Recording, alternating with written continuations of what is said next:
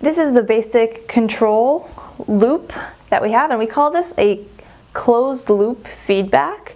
And we call it feedback because you're taking an output.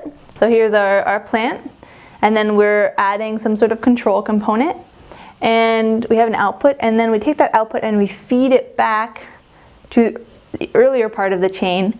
And again, we take the difference here and we get the error. So the error between the reference, the set point. So the set point is, say it's set by Valerie. This is kind of tends to be our human input or our reference. We're choosing that. And then we want our system output to look like that. So we are going to use this marker to derive the stability of this system. So before we were looking at the stability of the plant, and we were looking at just cutting out all this stuff and just looking between the input and the output.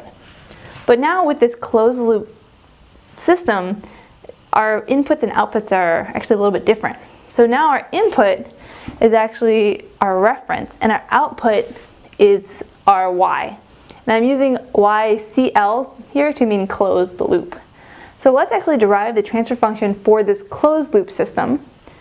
And we will use the transfer function for the plant, and we assume that we know or can model the transfer function for the controller.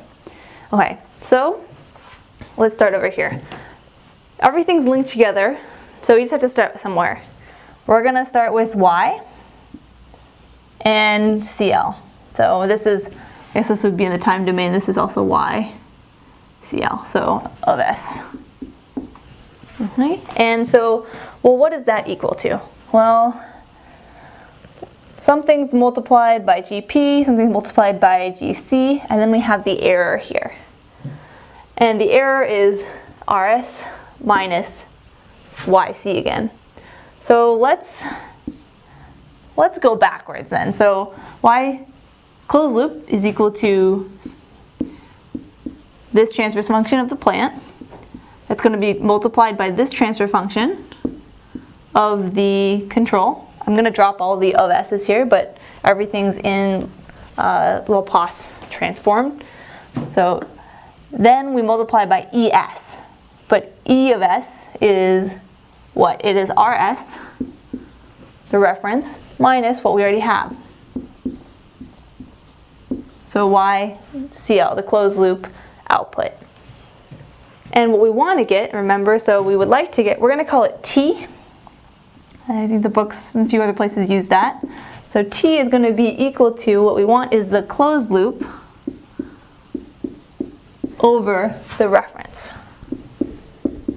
Okay, so let's do that. So we can move that over, so expand that, that's what I was looking for. R, G, P, G, C.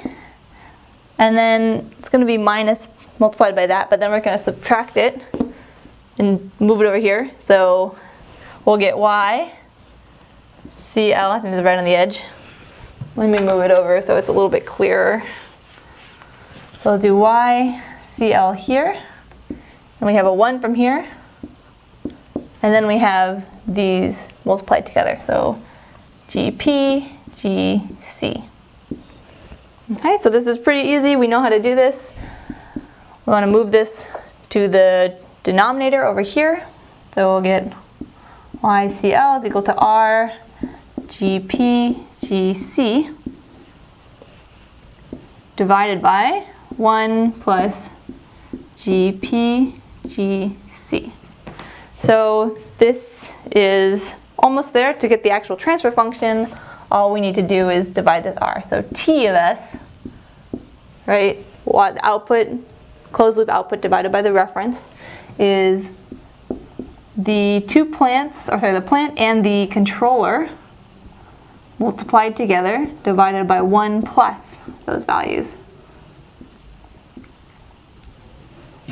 So this is our final expression. So if we want to analyze the stability or any other, how this system operates, the closed loop system operates, we use this transfer function to understand its stability and how it will react.